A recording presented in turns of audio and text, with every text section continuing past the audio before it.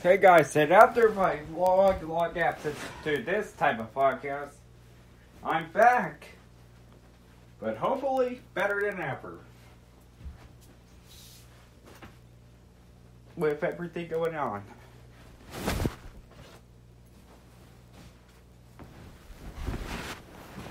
But I already just mentioned about the loss of my dad and everything, but that's not what I'm here to talk about. I'm here to talk about is sports. And it's getting kind of problematic because it's nothing but, they're nothing but political now. It's usually I don't talk about politics usually because, it's just, I don't see a point. I mean, sure, I watch like C-SPAN and C-SPAN 2 and also listen to C-SPAN radio. But, please, guys, it's just, I think it's getting not a little problematic, but it's getting a lot problematic with them keeping up with politics. Like, let's see, for the NBA, of course.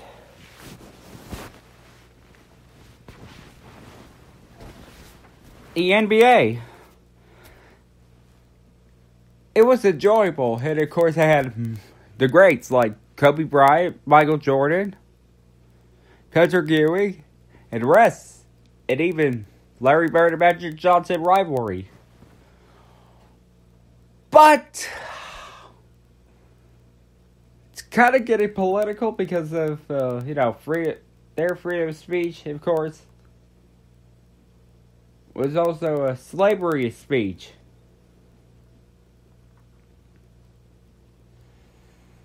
Well, not slavery speech because, if they were having a Black Lives Matter and they were kneeling there to protest, but only one NBA player,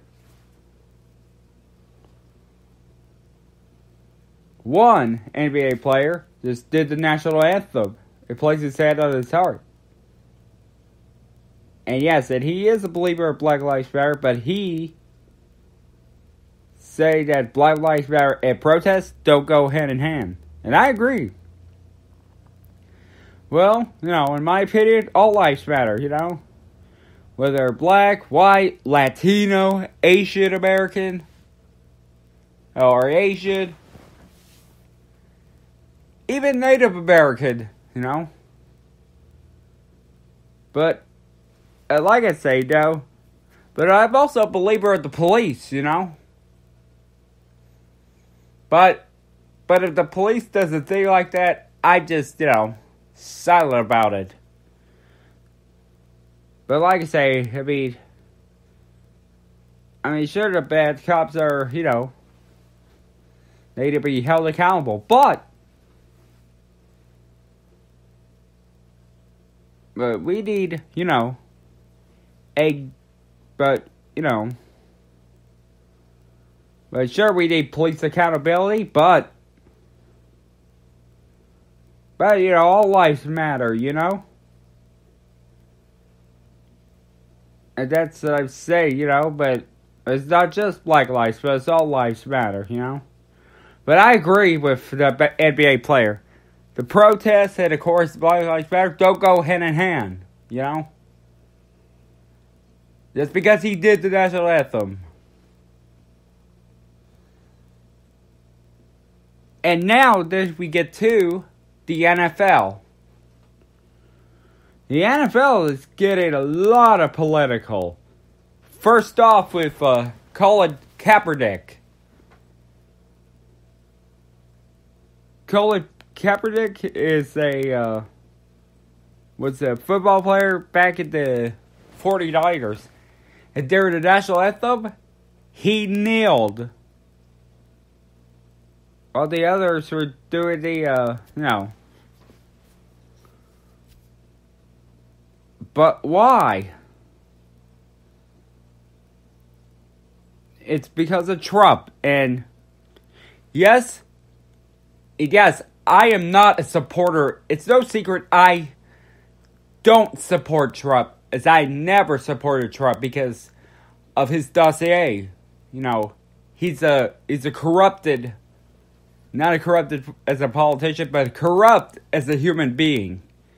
It's, you know, cheated the people, and he cheated the taxpayers, you know, all because of his dad.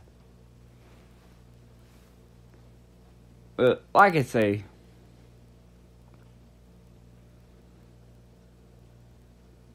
and that's what I'm saying.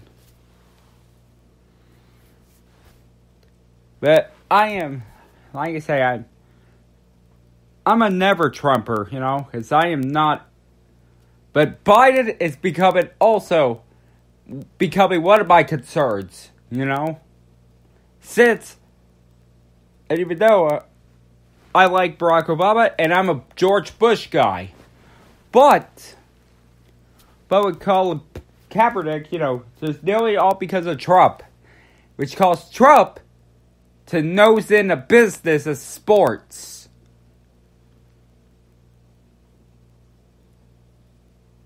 And, you know, again, I'm not a Trump guy, but what we need is for everyone to stop kneeling during the national anthem, in which everyone joined in. And that's why it's all politics, you know. And up next is NASCAR. Well, two of the links. Well, I still watch NASCAR, nevertheless, even if it got political, for two reasons. One is Bubba Wallace.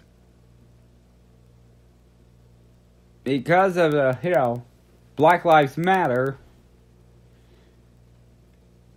you know, because of what happened with George Floyd. But, you know,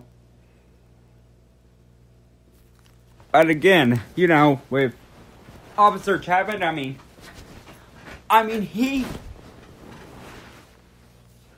deserved what he did. I mean, you know, it's not just George Floyd, but I got the news that he also used excessive force throughout the years, including to a 7-year-old.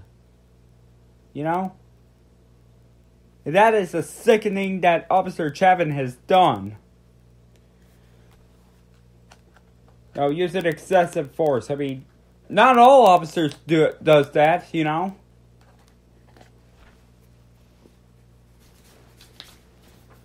And all of it, you know? But that's not the only politics that it faced criticism of the sport. Also, Bill France with endorsing Donald Trump.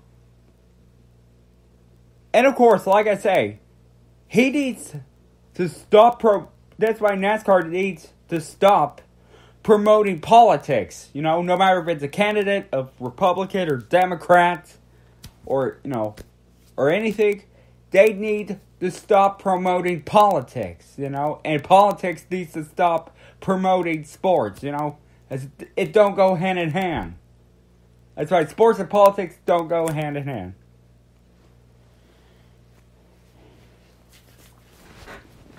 And, ladies and gentlemen, the moment we've all been waiting for is the MLB. Everyone, including ones at my job, ignoring the politics and watch the MLB all the way. Well, unfortunately, we don't. Everyone at my job at Dish don't have Fox Sports.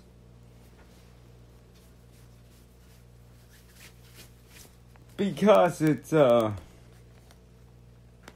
removed. So no one can watch the Texas Rangers. But, however, the latest reason of why I mentioned it this late when it comes to politics, however, of why it got political, Well, because the All-Star game was going to take place in Atlanta, Georgia. But I think two reasons. Well, okay, there's two reasons that I got to nitpick about. One is the voting rights removal. I thought it was the stupidest thing that Georgia had ever done. And of course, that's from the late Congressman John Lewis, who was one of the civil rights movement, alongside Martin Luther King. And it's just, everything. It's just how it is. But I don't want to vote for Trump. I bet I could vote for another Republican. But Trump is not. I don't want to vote for Trump. Both him and Biden are bad choices. Or were bad choices. And America chose a bad choice. And Trump was the worst choice. And the next one is the MLB removing the All-Star game from Atlanta. And that one is the worst. That one takes the cake of problematic. And it's just saying that you can't just remove. You can't remove that. If it's scheduled, you gotta leave it on the schedule. You got to, unless it's a COVID protocol reason. But political reason, that's the worst decision of all. Removing it for a political reason. You could, if I was promoting a sport, I would move it somewhere for COVID reason. If it's COVID lockdown, and I would move the game somewhere else where I don't have a COVID lockdown protocol. Which means, sure, we're almost at the end of the tunnel, and I got my COVID vaccines, both of them, but like I say, that was the worst decision that MLB has ever done. Moving the All-Star game somewhere else, all because of politics. For a political reason. Sure, but NHL and the MLS and the soccer and everywhere else has, Black Lives Matter, all of it, but, has a Black Lives Matter thing going on, but,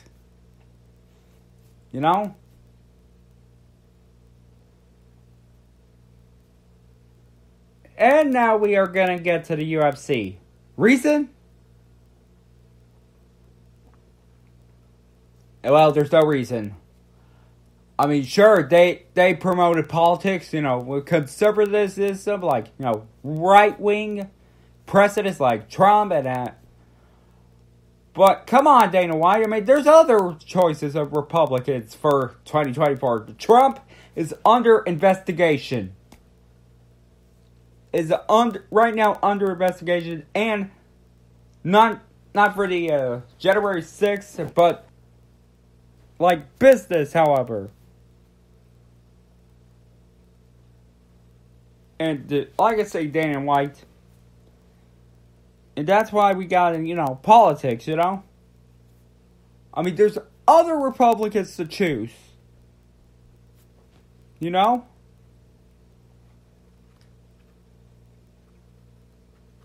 And they need to, stop promoting politics. And the UFC a bit. But, sure, I'm a Republican. Sure, I may be a Republican, but Dana White could be political for any other time. Sure, I made a campaign rally, but, that's why the UFC, that's why he needs to focus on sports. The UFC? But he gets set politics for a personal page, you know? With Joe Rogan and all. But, however, UFC is, you know, a mixed martial arts. I mean, you know. I mean, there's some people I'm familiar with, and some people I'm a fan of. And Ronda Rousey is not one of them. Gina Carano, if she would have made the UFC debut, you know, breaking down barriers, then, you know, I would be a fan of hers, you know, like her acting, which you could find in another podcast app, Anchor FM, where I talk about her, and of course, with issues going on with her firing. With her firing from Lucasfilm. But this is what I'm going to say, you know. That's why we need sports to stop pushing for political reasons. No matter if it's left wing or right wing, politics does not belong in sports. Period. Alright, guys. That's going to be about it for sports. This is my first time talking about politics. And you know, like I say, the politics I'm not much of a political guy, but this is my first time talking about politics. And that's why they should, you know, never be together. Alright, guys. That's good about it. I'll see you guys next time. Remember, 555, win. And of course, get out of politics.